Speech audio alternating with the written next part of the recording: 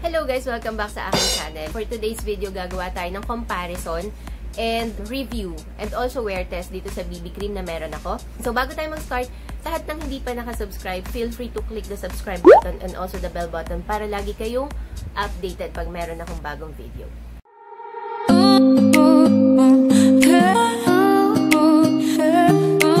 Ito yung ating EB Advanced BB Cream na whitening and ang HBC crayons na BB cream. Gagawa tayo ng comparison. Itatry natin siya sa ating face.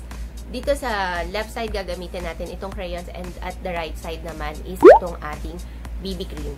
Prep ko na yung face ko using ng moisturizer lang, yung aking eye white na aqua moisturizer. And hindi ako naglagay ng anything like primer. So, itong BB cream muna ng EB Advance ang ating itatry dito sa ating right side. So, ito ang kanyang packaging. Tube din, same as nung ating BB crayons. Nakalagay sa likod nyo yung kanyang claims, ingredients, and yung details ng Ever Belena, and yung kanyang manufacturing date, and also the net weight na 50 ml. Kuha lang ako ng konti, since doon lang naman sa kabilang side.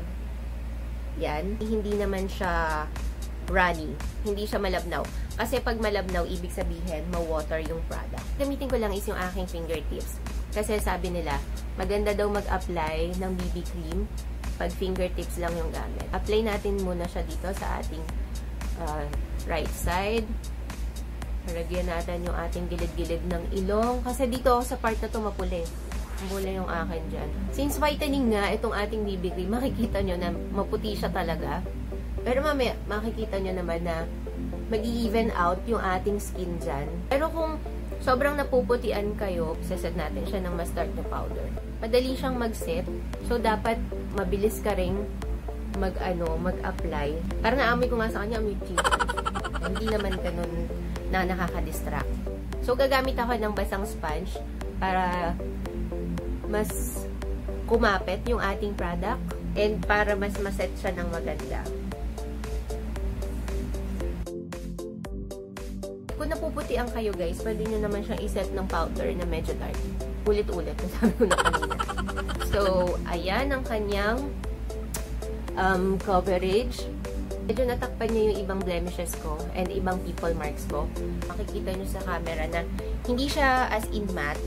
Meron ka pa rin makikita dewy effect sa ating cheeks. So, maganda kasi hindi flat na flat lang yung kanyang itsura. Ibebake ko yung under eye ko kasi usually dyan talaga nagkikrease. Kahit na anong product gamitin. Tuwing nagbe-makeup ako, I'll make sure na sineset ko siya ng powder or binibake ko muna para maiwasan natin na mag-crease. Gamitin ko lang na pang-bake is yung aking Niche Dough na final powder in a shade of creamy glow.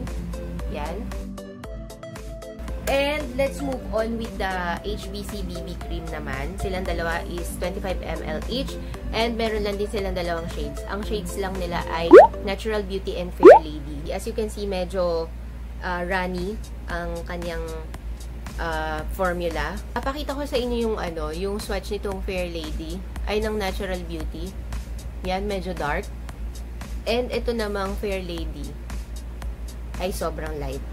So, kung i-apply ko itong Natural Beauty, sobrang magda-dark naman, hindi papantay dito sa ating kabila. And kung ito namang Fair Lady, sobrang puti. Ang gagawin ko dito sa product is, i-mix natin siya para makuha natin yung talagang shade ng ating skin. Medyo pwede-pwede na yan. Kasi yung kanina, diba, dark, tapos sobrang light. So, di-distribute ko lang using my fingertips.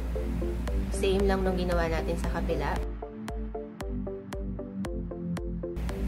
Coverage is very good talaga dito sa ating HBC na BB cream.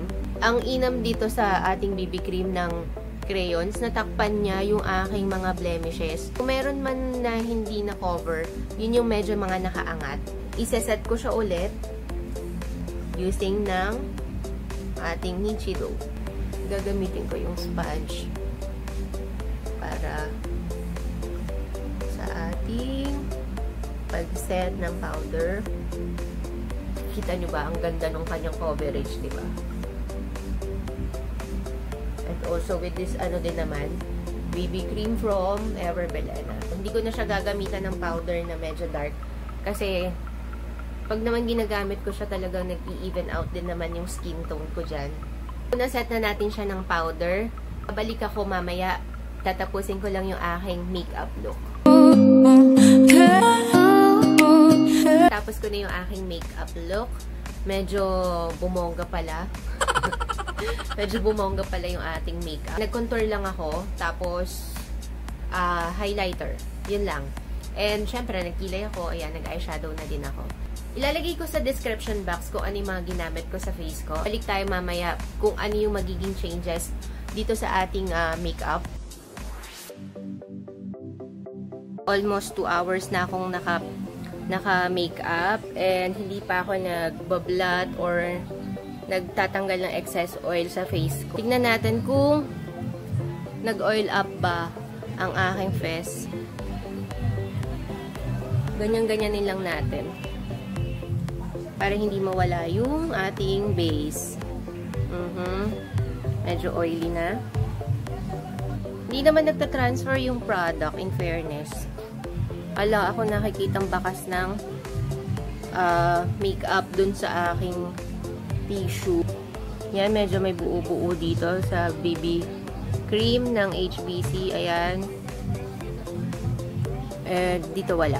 Yan. So far naman, maganda parehas yung performance nila. Yun nga lang, medyo nag-oil na ako. Pero carry pa din naman. Babalik ako ulit mamaya for an update. A few moments later. Exactly 6 hours nung in-apply natin yung dalawang BB cream sa ating face. Dito nga yung ating HBC na crayons na BB cream. And on the right side naman is yung ating Everbele na BB cream na whitening. Yung unang update ko kanina, in fairness naman, hindi ganun ka-oily yung mukha ko. Okay pa din kasi parang 2 hours na eksakto yung nakakalipas nung in-apply ko yung product. Okay pa din siya. And napansin ko, hindi siya nagta-transfer. Wala akong napansin na anything na kumapit na product dun sa aking ginamit na tissue. Dito sa ating BB cream na EB Advance, napansin ko sa kanya, medyo lumabas na yung aking mga veins. Yung unang apply natin, natakpan, kitang-kita nyo naman, maganda yung kanyang coverage kanina. Natakpan niya yung ating mga blemishes, except dito nga sa ating red spot na to sa face ko. Hindi niya masyadong na-conceal or hindi niya masyadong natakpan. Nasa medium coverage pa rin naman yung ating BB cream from HBC. Hindi siya nag-build up ng oil sa face ko. Skin ko kasi ngayon medyo nasa dewy finish tayo. Yung medyo glass skin na tinatawag kasi may ginagamit nga akong product. Overall, dito sa dalawang BB cream, parehas ko silang gusto. With this BB cream, ang EB Advanced BB cream na 50 ml ay 220 or 225. And dito naman sa crayons ay 89 pesos each. Pero ang laman lang niya is 25 ml each. Kung bibili ka na ganitong BB cream, I suggest din naman talaga na bilhin mo yung dalawang shade. Kasi yun nga, sabi ko sa inyo, kailangan i-mix para makuha natin yung skin tone. Kung bibili ka ng dalawa, 178 pesos. Ang magiging katumbas din niya is ganito rin karami ng product. When it comes to coverage, mas okay sa akin ang BB cream ng HBC. After 6 hours, meron pa rin ako nakikitang coverage. Nasa medium pa rin ang coverage niya. Compare with this EB, sheer na lang yung kanyang coverage. Mas matagal itong ating BB cream. Kanila naman packaging, same lang din naman eh. Para silang tube. Mas okay siya, yung medyo slim. Kasi parang ang laki ng packaging niya for 25 ml, diba? Tapos ang laman lang niya parang andito lang. Maisasuggest ko na lang siguro, gusto mo ng extra coverage using ng BB cream, I suggest na ang bagay sa'yo ay itong crayons from HBC. Kasi kung coverage lang, talagang maibibigay niya sa'yo. Yun nga lang, kung ang shade ng face mo ay wala sa dalawa, obligado pag bumili ka, bibilin mo silang parehas instant white. Ito yung maisasuggest ko sa inyo, yung ating EB Advance na BB cream. Dalawang shades lang din siya. And parang parehas silang maputi. Yellow undertone na siya, pero ang finish pa rin niya sa mukha natin and once na in-apply natin, maputi pa din. May paraan naman kung paano natin matotone down yung shade nitong BB. Sana nagustuhan nyo yung ating review and comparison dito sa dalawang product na to.